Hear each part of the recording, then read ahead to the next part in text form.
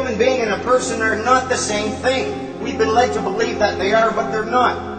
In Black's Law Dictionary, you'll find a definition of a person, and it says, a human being is not a person because he is a human being, but because rights and duties have been ascribed to him. Specifically, the person is that legal subject or substance of which the rights and duties are attributes. But not all human beings are persons, as was the case in Old England when there were slaves. You are not a person, you have a person. If you never know that this person exists, if the government is acting upon it and you are unaware of its existence, you're a slave to your own ignorance. The purpose of this person it wasn't to deceive you, it wasn't to enslave you, it was to provide you with a very strong level of protection against government tyranny.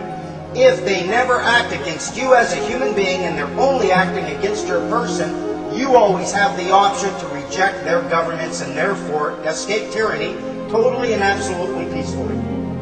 They'll tell you, I'm an agent for the government, I'm a peace officer, I'm this, I'm that. No! You are a human being in a common law jurisdiction, and that's all there is to it. That's first and foremost, and I'm not forgetting that. If you remember that, they have to remember that. The key thing about remembering this is you can remember a couple of things. Yes, you can affect them. They will respond to emotion. They will respond to threats. They'll respond to a baseball bat in the bottom of their knee. They will respond. They will also respond to love, compassion, and truth. They are human beings, and if you treat them with the dignity that all human beings are worthy of, they will respond as a human being as well. Don't look at them as anything more than simply a human being using a tool. And the tool that they are using is words. All they are words. The government is just composed of human beings using words. Take away the human beings, you don't have a government. Take away the words, you don't have a government. You need those two things in order for anyone to come up to you and claim any level of authority over you. If you learn to distinguish between actual law, and there is only 3 ways to break the law: harm another human being, damage someone else's property, use fraud or mischief in your contracts, you have broken the law. That's the only way to break the law. Statutes are not laws. If you look it up, you'll find that the definition of a statute is a legislated rule of society given the force of law. It's a law, it's a rule that has the force of law within a structured society because somebody gave it that force. Remember, we're all equal here. Who can give those words the force of law? Only you. You have decided to give those statutes the force of law within your societal structure. A society, if you look at the definition of that, it's a number of people joined by mutual consent to deliberate, determine, and act for a common goal. Your consent is required for any statute to have the force of law, and you can spot these. They'll have the word act right in the title. Point out the word act to any government agent asking or claiming authority over you. Say, what exactly does that word right there mean? And you will be 2 steps away from consent. You have every right in the world to stand right up and claim the status of a child of God. But the moment you do that, you do accept a lot of responsibility, because then you have to look at everyone else with the same eyes. We want remedy. We want our power back. We want our remedy, and we want to hold these people to the... We don't want to beat them up. We want abundance. We want peace. We don't want a life of conflict with these people, and we shouldn't have to dig through the shit they manufacture in order to find the diamonds of our freedom. Fundamental 3 things you should have learned. 1, you are not a person. You have a person. It exists in association with you. Statutes are not laws. They do not apply to you. They apply to your person. And finally, believe it or not, you want your freedom. You want to become a free man on the land. You have to treat these people with compassion, regardless of what they've done to you. And I know how difficult that can be.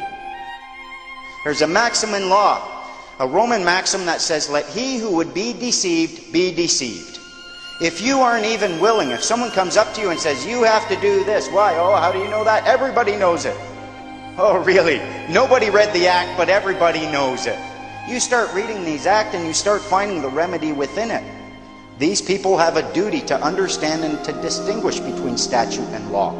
They've been dealing with us for so long with people who are essentially ignorant that we don't even distinguish between statute and law, so they assume that you are going to be there. They'll say, oh, you broke this statute, you broke a law, I want to give you a ticket.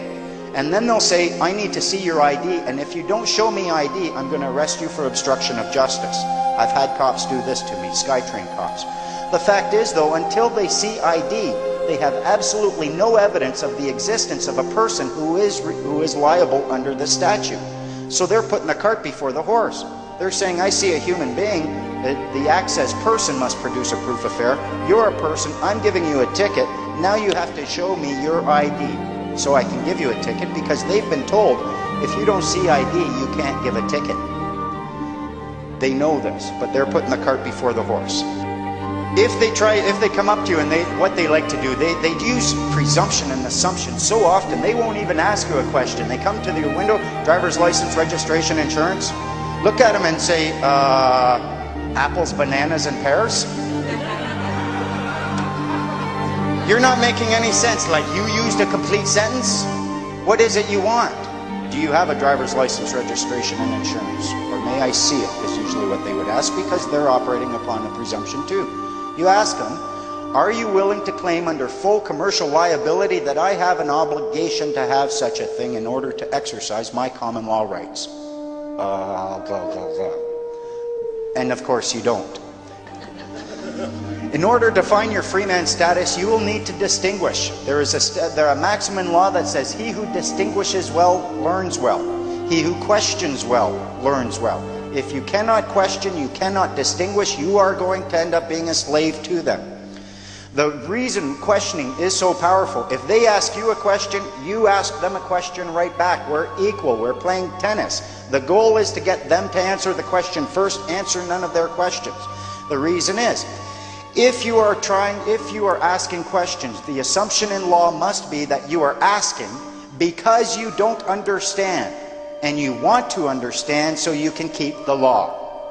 The assumption is, and therefore, as long as you are continually asking questions, they can't do anything. They can't claim you're obstructing justice. They can't claim that you're not that you're in violation of any statute.